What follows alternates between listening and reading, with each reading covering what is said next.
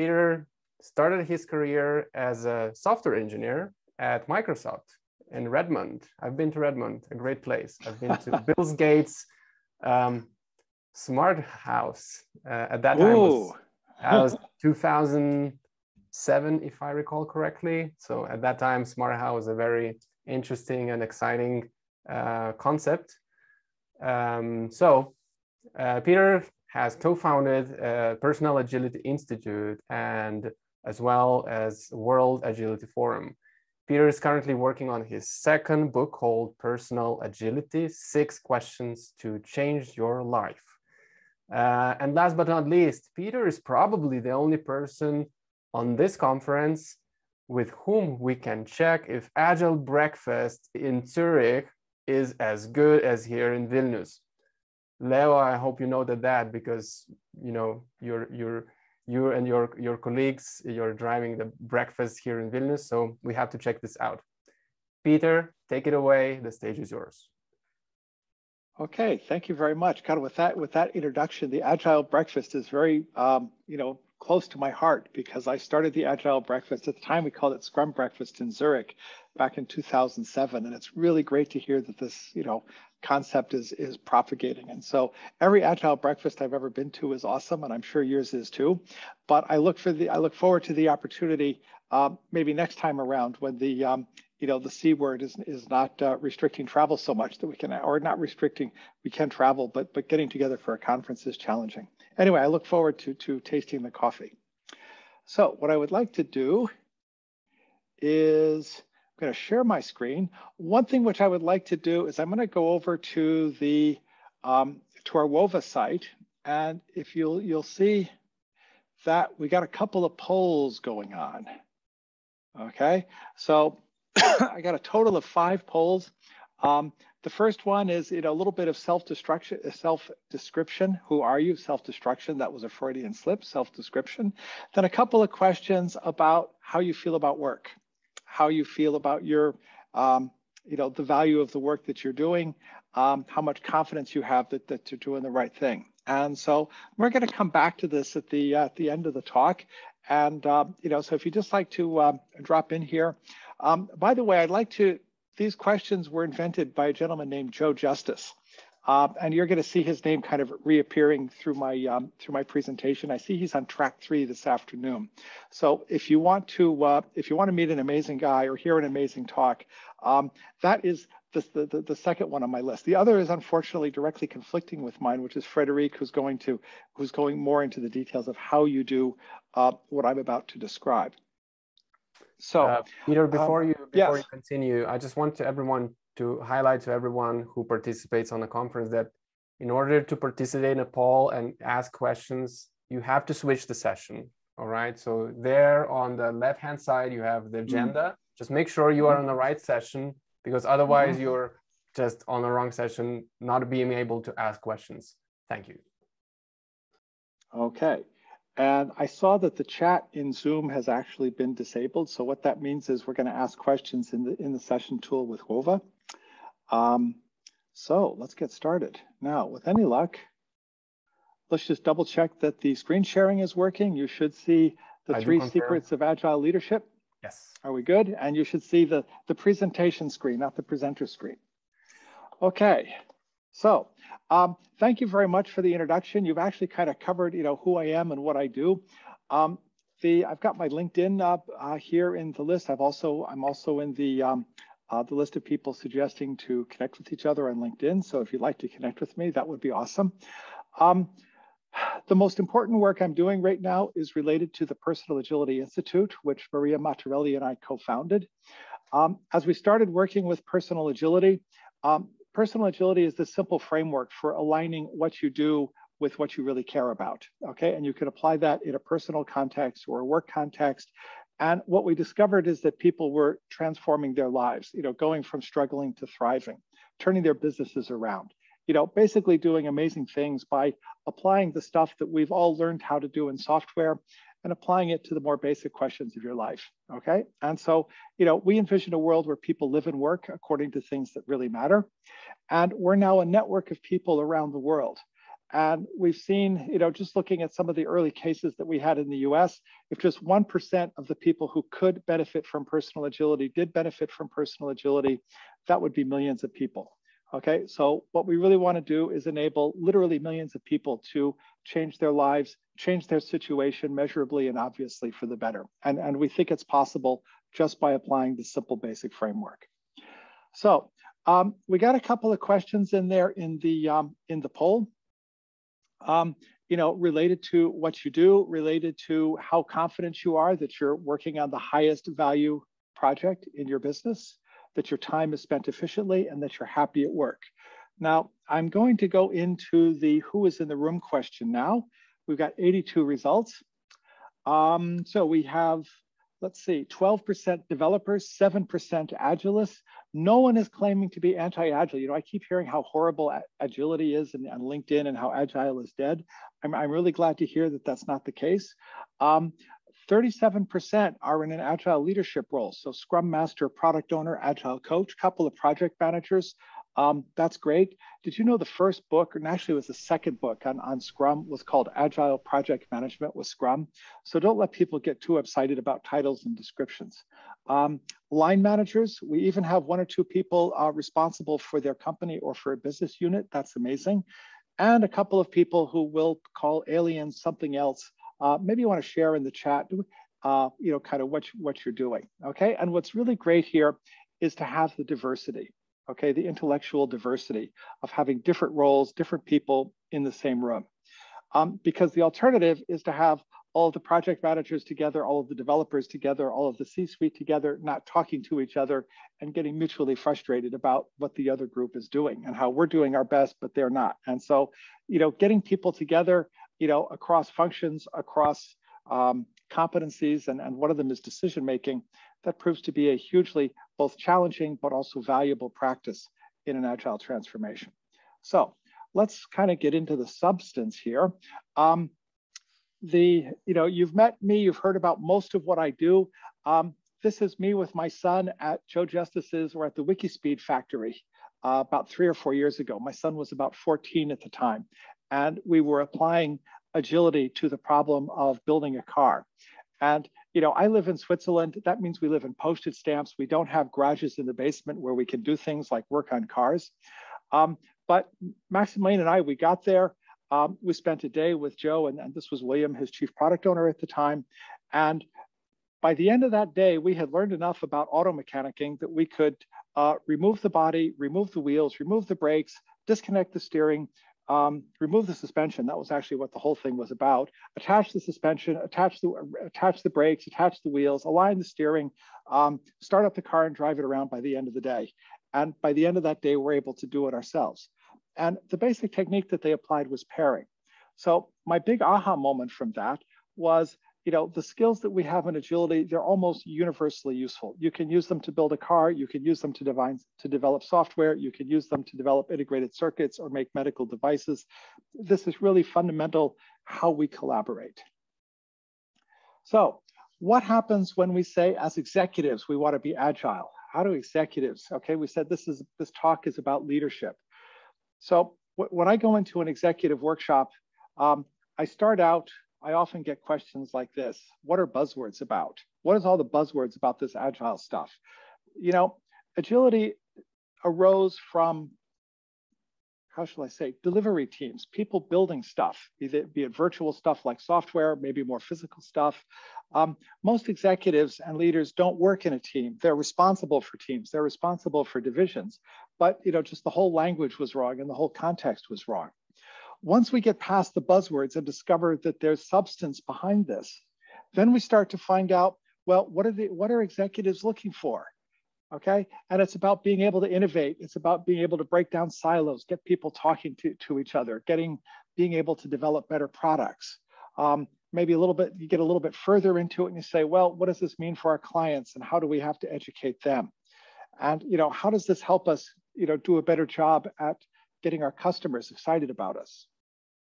Okay, and then it comes back down to the personal again. How can I make it a success? And what does it mean for me? Now, what I'm going to do is I want to share with you kind of my experience working with leaders and show a couple of stories which show how universal agility is, okay, as a leadership principle. Now, before we do that, I'd actually like to touch on the question, what does it mean to be agile? Okay, everyone talks about the agile mindset, but no one really seems to be able to agree on what it means. So I'd like to actually go back to the Agile Manifesto and say, well, what is this mindset? Where do we find the mindset in the manifesto? Then we have the 3 secrets that I've promised you. And yes, I'm going to reveal the secrets, not just yet. And then we'll talk a little bit about how to apply those secrets in real life. So are you with me? Okay, so let's start talking about what does it mean to be agile. Now, this is the point where I say, hold on, guys, here. This could be a little bit risky. People have talked me into getting rid of the impolite language, but the inconvenient truths, they just don't go away, okay? So managerial discretion is advised beyond this point. So if anyone wants to go into a safer session, now is the time to do it. You still with me? Okay, so let's move on. What does it mean to be agile? Now, agile is, as we use the term today, basically traces its roots to the Agile Manifesto. 17 software developers got together and said, what do we need to work effectively, okay? And their message basically amounted to, management, would you please give us some space so we can do our jobs, okay? So it's kind of a bottom-up thing. Now, obviously, this message, this give us some space, this did not play well, but after a while, people started to notice that it worked, okay? And then this new thing appeared, which in some ways was almost worse than what we had before. This was fake agile. And we'll talk about kind of what are the characteristics of fake agility and how do you recognize it. A third step is there were actually companies that started to apply agility at the top levels of the organization. Okay, billion-dollar companies. Steve Denning was very proud of the $1 trillion of market capitalization that was represented in his first learning consortium. Okay, and there they discovered certain practices that were common to the companies striving to be agile at a corporate level. So let's take a look at them. So now a lot of people, when they talk about agility, they talk about practices, they talk about tools, they talk about all of these wonderful things. And I am personally a great fan of Scrum. I've used most of these things. I'm even a fan of Kanban, although it's not the banner on my shingle. But all of these practices were developed by people who basically had the agile mindset, and these were tools to enable them to live their mindset, to work the way they wanted to work. Okay, and this might be a homework assignment. Have a conversation as to whether that description also applies to SAFe. So when we go back to the Agile Manifesto, okay, this is the document, 73 words, I think 78 if you count the title, or no, 68 if you don't count the title. What are these better ways of developing software? Okay, and this somehow became a movement. Now, where in it do you see the mindset? Okay, now I personally, and by the way, I'm very much indebted to Joe Justice on this point, because he was the first one who explained this to me at a workshop in Vietnam. If you take a look at that first sentence in the Agile Manifesto, the one no one ever talks about, and the first principle in the second page, the page that no one looks at, this is where you find the Agile mindset, in my humble opinion. We are uncovering better ways, okay, of developing software. It turns out you can ignore the developing software part and put almost anything else in its place and it still works. So we're uncovering better ways of doing what we do by doing it and helping others to do it. Okay, so we see learning and collaboration. And then we go to that first principle. Our highest priority is to satisfy the customer. Blah, blah, blah, blah, blah, something about software, which could be different in a different context. Okay, so what we have is learning, collaboration, and purpose.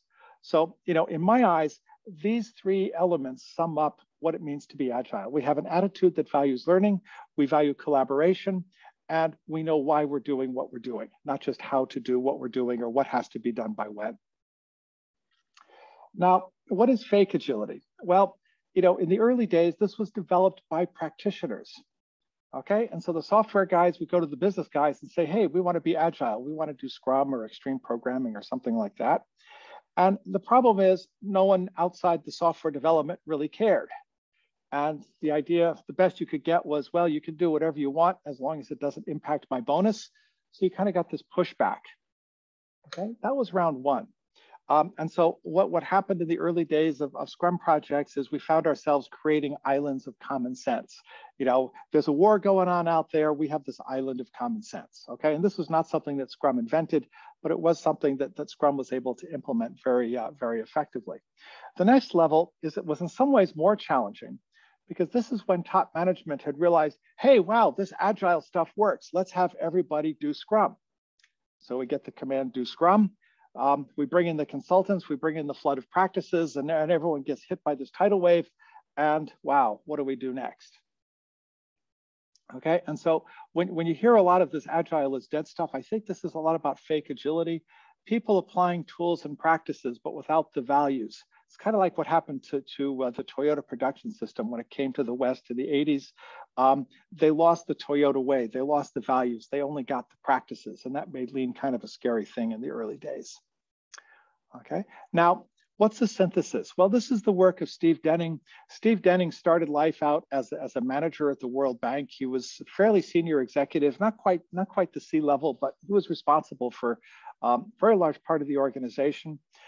He discovered leadership storytelling as a way to lead and inspire change. And for a long time, he was the Ken Schraber of the storytelling community, going around the world and, you know, sharing the message.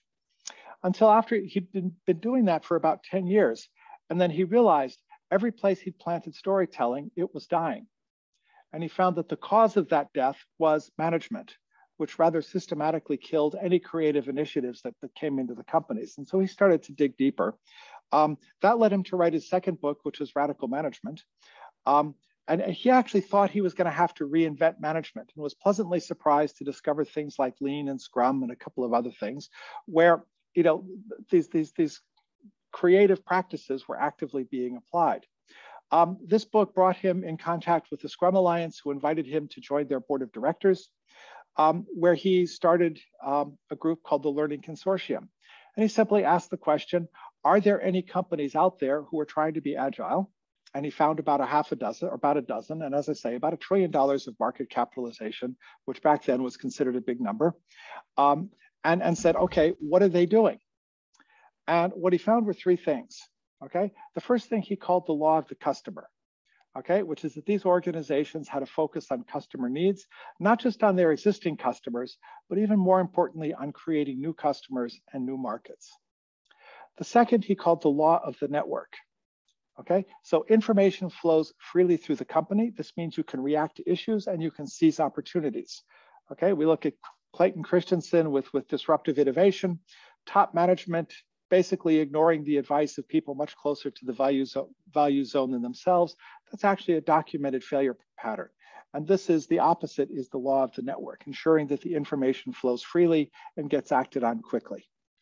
And finally, the law of the small teams. We need to have business and technology people working together efficiently and effectively to create customer-centric products. Now, I talk with Steve on a regular basis, and we had some spirited debates as to whether his version of agility and the developer's version of agility is kind of on the same page or not, until you compare them. So in Steve's eyes, you know, agility is the network, the law of the network, the law of small teams, and the law of the customer. Well, if you match that up to the essence of agility from the Agile Manifesto, the customer represents purpose, the network is for learning, and small teams are there to ensure collaboration. And so what we discover is that agility at the top levels of business and agility at the level of a software team are really very much the same, okay? There is no disconnect between these two things. We just haven't realized it yet. Okay, when I go into workshops with executives to help them make improvements, one of the things I've discovered is that most of their wishes map very nicely onto one of the three laws of agility. So the chances are good that being more agile is going to be helpful to your company. So, and you know, this is being noticed, okay? The first article in the Harvard Business Review was published, I think, 5 years ago now, co-production between Bain and Jeff Sutherland. I think they've now published a second article. A couple of years later, the Wall Street Journal had picked up on it. Notice how they gave that a classical management twist. Are you agile enough? You should be afraid of this agile movement. Are you agile enough for agile management? Okay. And actually, this is one of the big, I think one of the big challenges we have is that, you know, in most organizations, you're not allowed to make mistakes, but making mistakes are essential for moving forward in a creative context. So I promised you 3 secrets. Here they are.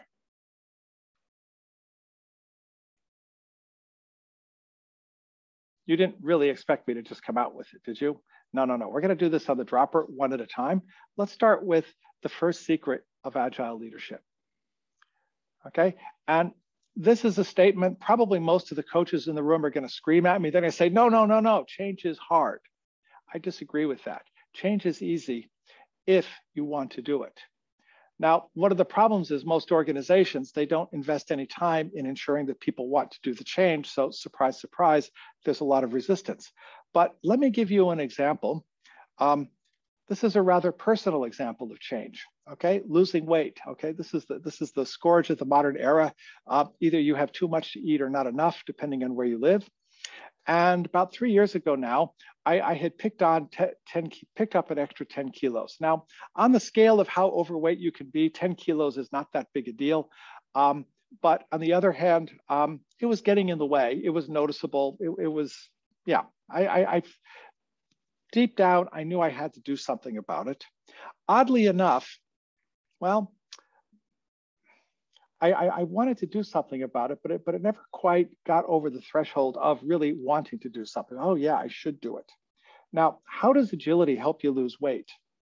Okay, because when we think of agility, you know, we usually think of something like a Kanban board or a task board, stuff that's waiting, stuff in progress, stuff that's done. But you're going to eat every day. So, you know, what's the point of managing that on a task board? Okay, it's not about doing things, it's about not doing things, or maybe about doing things differently that you were going to do anyway. Well, in my case, it wasn't so much losing weight or the desire to lose weight that helped me. It was one day a friend of mine said to me, how does that food make you feel? Have you ever noticed that sugar high? I said, sugar high? Nah, never heard of it. Well, you know, if you eat a lot of carbohydrates, you know, that reduces to sugar fairly quickly. And then you get this high and then you get this low and you've got no energy. Okay, interesting. So the following Friday, I had pizza for lunch and, you know, pizza's mostly crust and so mostly carbohydrates. And so guess how I felt in the afternoon? No energy. And this is, I said, that's what they were talking about. You know, I don't like how sugar makes me feel. And that just, there's something, this emotional connection between how I felt and then kind of connecting how I felt with what I was doing. So what I did is I kind of ended up with this sentence. I don't like how sugar makes me feel, so I want to avoid sugar and carbohydrates. Now, it turns out if your consumption of carbohydrates goes below a certain level, your body switches gears. And instead of adding fat to your belly line, it starts consuming the fat. And so by avoiding carbohydrates, you just give your body a subtle hint that it's time to get rid of the fat. And a couple of weeks later, it starts going down without you really having to do that much. So you're eating, you're not hungry, but you're not eating carbs. So this is called a keto diet. And at least for me, it worked fairly well.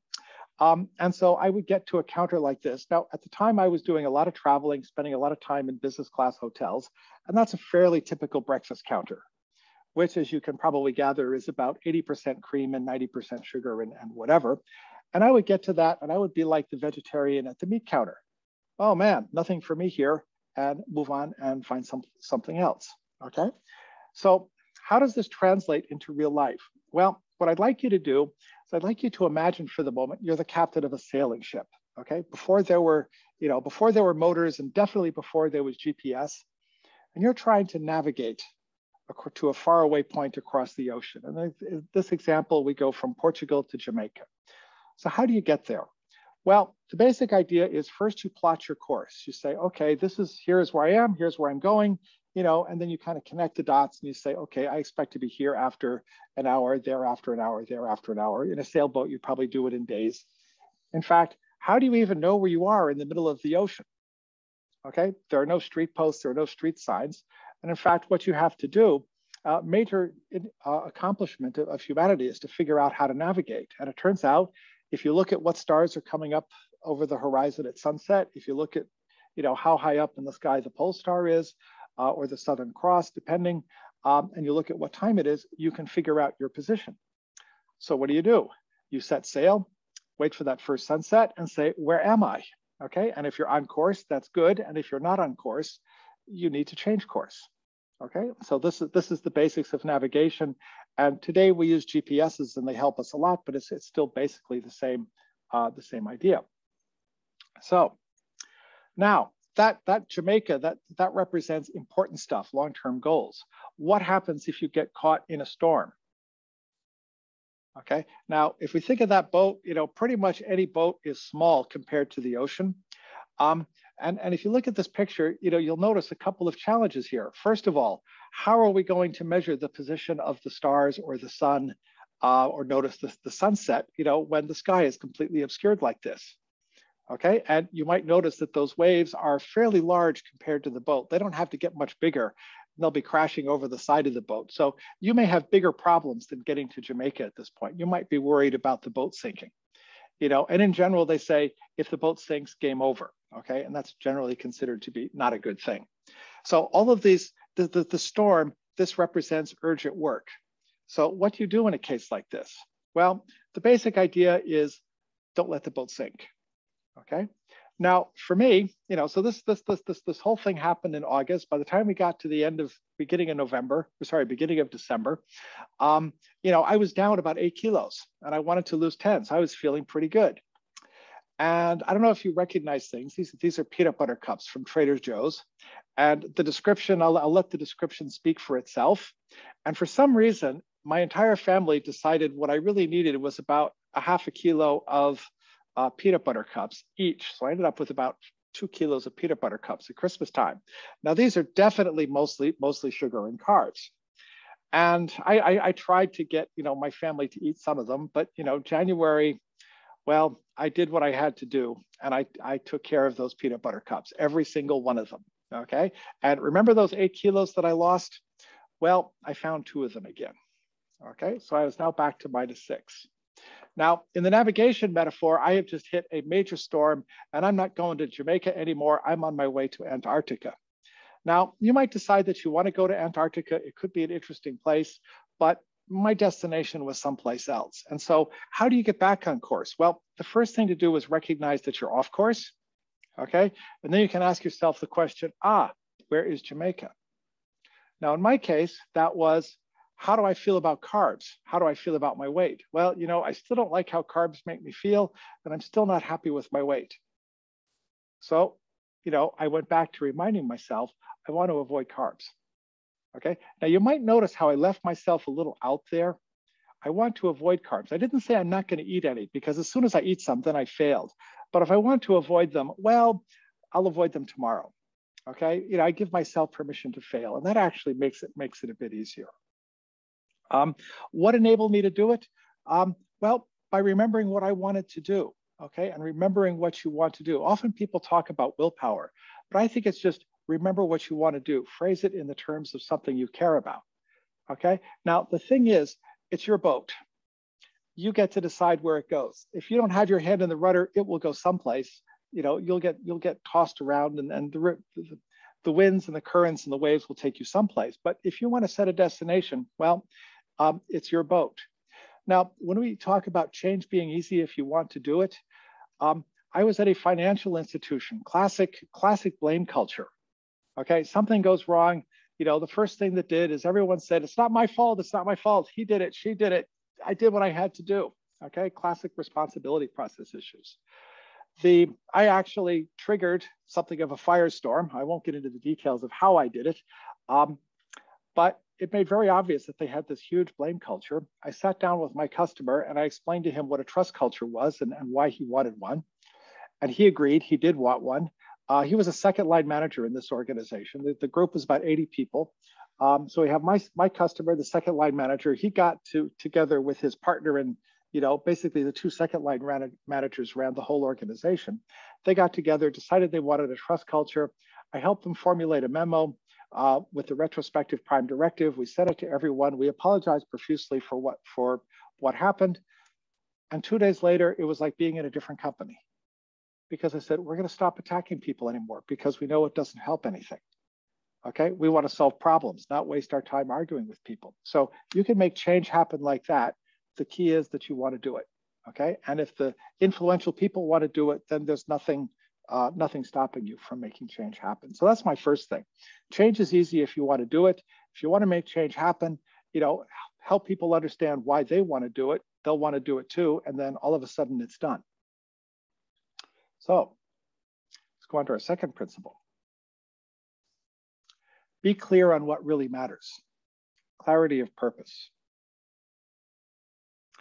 So one of my early assignments as a personal agility coach, a gentleman named Jörg Ewald, and he had basically taken over a small specialty manufacturer of airline parts, of aircraft parts. And there's hot air ballooning. Okay, so his company made altimeters. And when he came to me, he says, Peter, I'm desperate. I don't know what to do. I've got so much work. I just can't keep up with it all. And so he had like 7 or 8, lots and lots of different priorities. We sat down together, helped him understand, okay, well, what do you have to do? We started grouping them into, categories to understand why they were important. Finally, we looked at this list. It was all about work. And I said, what is this all about? And he says, well, it's about saving my company. I want to save my company. Okay, why don't you, and we were operating with kind of a Kanban board, which we call the priorities map. And the first column in our priorities map is what really matters. And so I said, okay, well, why don't you put save your company as number 1 on what really matters, because that seems to be it. And he said, okay, so he made the label, took everything home, came back 2 weeks later, feeling very unsatisfied because he was still working like crazy and there was still too much to do and there were all these priorities. And basically what had happened is the company wasn't doing well financially, so he had to let people go, and then he tried to take up the slack himself. And so after the second session, we kind of adjusted it. He wasn't very satisfied, but we more than used up the time, so he walked out of the office. And just as he left the office, he had this aha moment. Okay. When we went through all this, we created a map that looked much like this. Upper left-hand corner, I want to save my company. He walked out, he had the aha moment. Yes, I want to save my company. But what I really want to do is have a decent life. Took that home. It was like 6 o'clock, so he went home to his wife, opened the door. Honey, I'm home. Honey, I've come to a realization. And she's saying, oh, okay. I really want to save the company. Yeah. Well, I also want to have a decent life. And she said, oh, that's interesting. What does that mean? And he said, well, how about we go see a movie tonight? You haven't suggested that in 1.5 years. Okay. So here's the thing. When you get this clarity on what really matters, you can communicate it, you can explain it, and people will understand the difference right away. Okay, and I've seen examples of this. The Apollo program was used to teach SMART goals. We're going, the American goal was to land a man on the moon before the decade was out. We talk about a computer on every desktop and Microsoft software on every computer. That was Microsoft's vision back in the day when I was there. Clear goals that people understand. Okay, now that's pretty well understood. But there's another part of it, and this is something I've really just discovered, and maybe the folks will invite me back to talk about emergence at a later date. We talk about purpose, but there's also the individuals and the interactions with each other. And so if you look at that flock of birds, okay, say, well, where is the flock? There is no flock, there's just birds. But there is a flock, and the flock is created by the birds interacting with each other. Okay, so we call this emergence, and this is how groups of individuals interact with each other to produce something greater than themselves. Now, it turns out that works for people. It works for atoms forming molecules. It works for molecules forming proteins. It works for teams forming companies. Okay, companies forming alliances, communities forming nations. Okay, this concept of emergence is really fundamental. And what's interesting is when you can have simple rules of behavior to keep the flock together. Okay, behavior, this is how we make culture actionable. Okay, so for instance, one of my favorite rules is listen before you talk, ask before you tell. Okay, and you get simple rules of engagement like this. Can we agree to do this at our workshop today? And all of a sudden you get a completely different character in your workshop, completely different characters in your meetings. We did the, I told you the story of the retrospective prime directive, assuming good intent. We made that the culture of the company, the culture changed to today. This is how you can affect change, is through clarity, on the one hand, clarity of purpose, but also clarity and expectation, how you interact with each other, okay? And the amazing thing is people will notice the difference right away. So, clarity of purpose. Let's go on to our third secret. Software developers already know how to do this. It is the best kept secret of management, how to manage complexity. And I'd like to share the story of a manager who got it, who understood it. This was a customer of mine here in Zurich. His name is Walter Stulzer.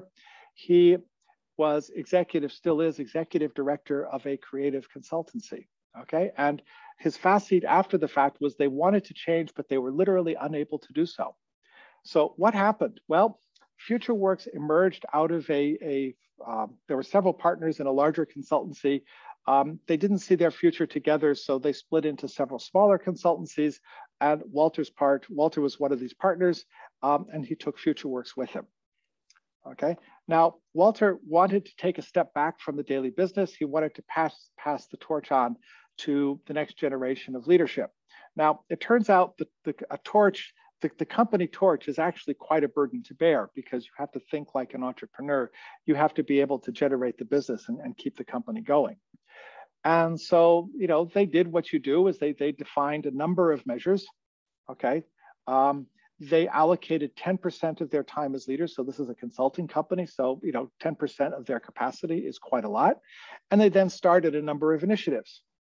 And they gave themselves 2 years to succeed on these initiatives. That was kind of their milestone, their time box, okay? And those 2 years went by and somehow nothing ever really got done, or well, maybe some things got done, or well, how many of those initiatives do you think were done 2 years later? Okay, by the way, 2 years later is where I got involved. The original statement was none. 2 years of work, nothing done to transform the company. The company was still having challenges. I later discovered that wasn't quite true. One of the things they did is they got a name and a logo, and so they were kind of able to present themselves, but that didn't really address the underlying financial problems that they were having. So this is where I got involved, and I taught them about personal agility, and I taught them about Scrum, and they started applying, Walter started applying personal agility himself, and they started applying Scrum in the leadership team. So the situation was basically the same as before, with a couple of small differences. First of all, Walter himself committed to being part of the solution, trained with the team both on Scrum and personal agility. Again, they dedicated 10% of their capacity, but this time they worked in sprints. Now they still had this overall budget of 2 years. They said, okay, we want to have this done in 2 years. Although actually Walter was doing his best poker face, because in 6 months, they probably would have had financial problems, okay? So 6 months later, okay? And by the way, that is to scale, that crawling, that was the 2 years going by, that zoom, that's in proportion. The 6 months going by, the number of initiatives is also proportional. They had achieved all of their goals. The most important goal was that the company was sustainable on a financial basis. Another important goal was that they stop the turnover in personnel so that they've got some stability in the organization. Within 6 months, they were able to turn that around completely. Okay, how did they do it? Well, a couple of things happened. First of all, by focusing on getting things done, okay, and that made them much clearer on what are they trying to achieve.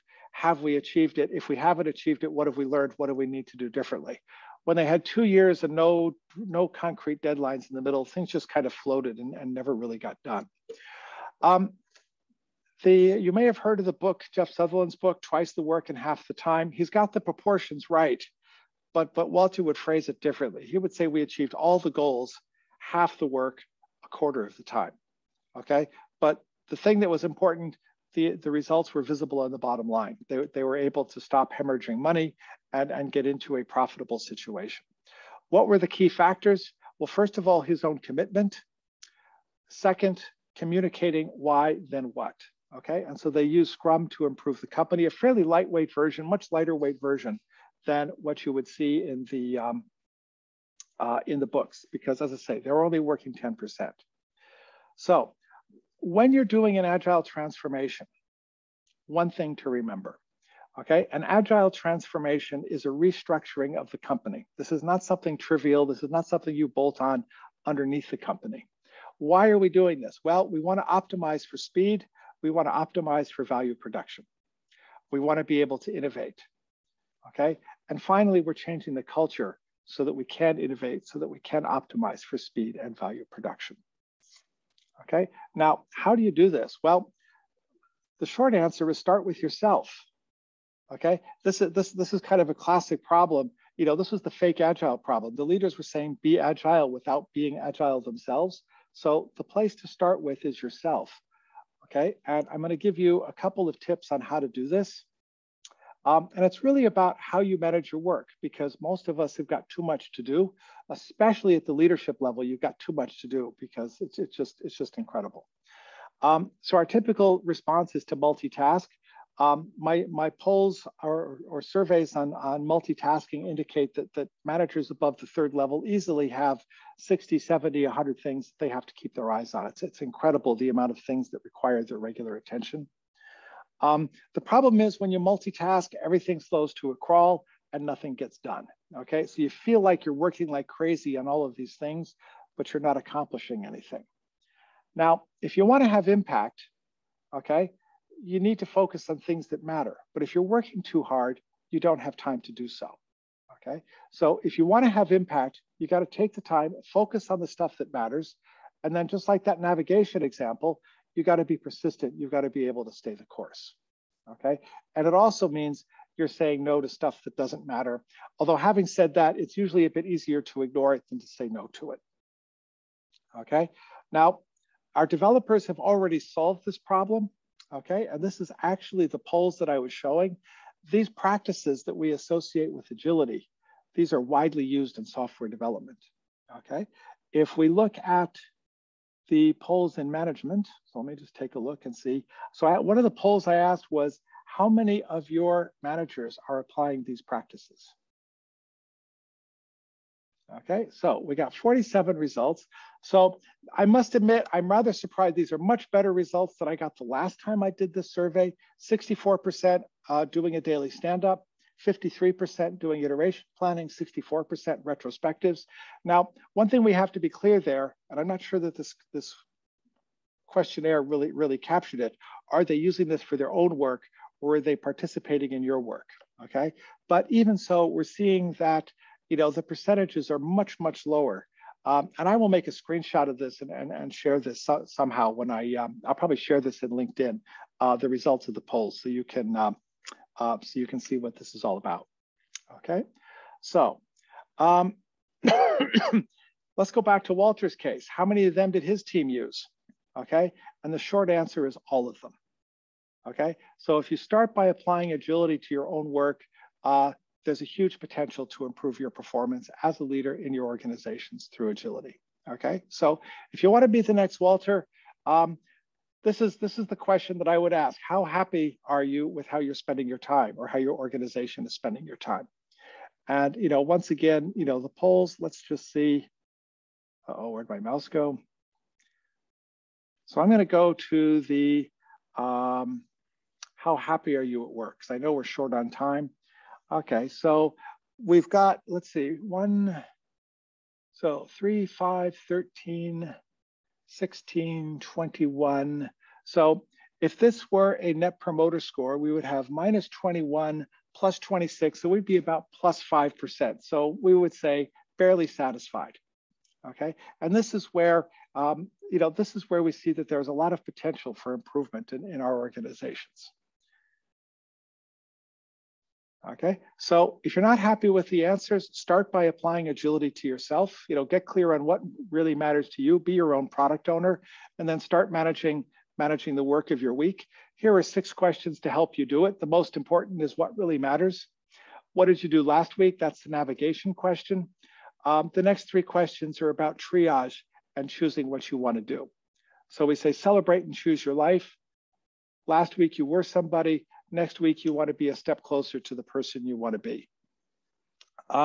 We have a book. I'll put the link to the book in the chat. You can still get it for free. We're going out to Amazon, and at that point it's going to cost money. We have ambassadors around the world. Feel free to reach out to one of us and I'll share all of this stuff. And I see that we're running out of time. I don't know if my session length was adjusted for the delay in starting, but I'm going to say thank you very much. Pass the talking stick back to our administrator, to our facilitators. And I don't know if we have questions or not. If we don't, well, let's pass the talking stick back and say, what do we want to do now? It's okay, Peter. Even we are a bit running short in time, I still would like to ask a few questions. Sure. So I also had actually my personal aha moment during your presentation. Oh, fantastic. It's a bit funny aha moment, I have to say, but when you showed the slide with you and your picture and you are with the glasses, I had my I've seen this guy somewhere. Because I didn't recognize you without glasses. And I remember I saw you in Poland, 2018 Agile Oh, Breakfast. wow. Okay. I was there. So, small world. So yeah, small world, and happy to see you with us today. So actually, the key question I wanted to ask is, we have also a co-founder of Agile Lithuania community is going to be speaking today, Alexei Kovalov. And I don't know if Alexei, you can hear me now. I hope you do. But I want to ask you, Peter, Alexei once gave a speech with a very interesting title. I did my best to translate this title to English. And the title is the following, and I would like to get your comment on it. So the title says, the one who isn't agile when they are young has no heart. The one who isn't waterfall when they are of a greater age has lost their mind. Well, someone has lost their mind. I'm not quite sure who it is, but if you're not agile when you're young, you have no heart. If you're not waterfall at the end,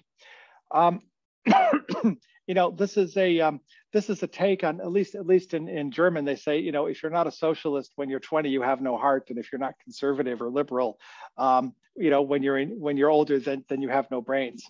I think there's some truth on that. Although the funny thing is, Zurich as a city has been run by the socialists for a long time. And I've been here for 30 years, and it has become more and more livable. And for some reason, because it's become more and more livable, or despite the fact it's become more and more livable, it's become a very attractive and unfortunately very expensive place. But somehow people keep coming anyway, with companies like Google turning it into a Silicon Valley. So somehow I think that there's a false, how should I say, there's a false choice here. It's not either or. I remember my first training with Ken Schraber, and he said, if you can define the process in advance and expect it to work, then go ahead and do it that way. Some processes need to be defined, they need to be efficient. Where agility is really necessary is when we're trying to figure out the problem. We don't know what the answer is. We might not even know what the question is when we start. And it turns out that applies to a lot of things, like running a company, transforming a company. And this is becoming clearer and clearer to me as I move forward, even running your own life. Okay, so if you think you know what the answers are, then waterfall is for you. If you discover that you need a change management process, then waterfall is probably not for you, as I guess how I'll close that one up. All right. So thank you very much, Peter. It was great to have you with us today.